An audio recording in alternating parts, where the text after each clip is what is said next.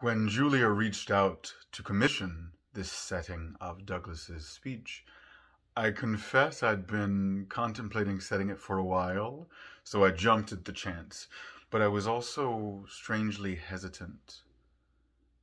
And I think the main reason is that there is a hesitancy that exists in the speech. There are contradictory threads and tributaries kind of roiling around in a mix in this speech, and I think it makes sense because Douglas himself was so complicated. But there is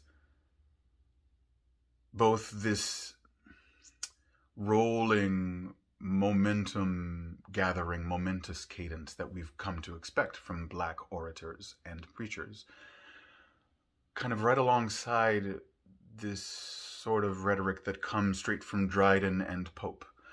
And I could, in my own mind, come up with possible reasonings for that, but because of all of the different elements in this speech, all the different allusions and literary references, I had to heavily edit the text, and so it was quite a work trying to find a way to honor this text while also dissecting it.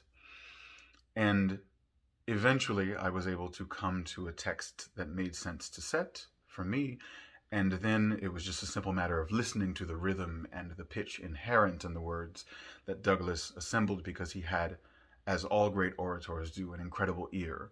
And so the rhythm of the first few notes in the piano and the voice are just straight from reading the text, as are the pitches. The pitches came to me through just listening to and reading myself the lines that Douglas wrote. I hope that listeners can find a quote from a spiritual, one of my favorites, about halfway through the song.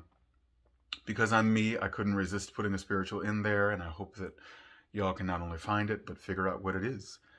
But most of all, I hope that the message that Douglas delivers rings out purely, even down through the generations and the years in between him and us. And I hope that we actually do something about it.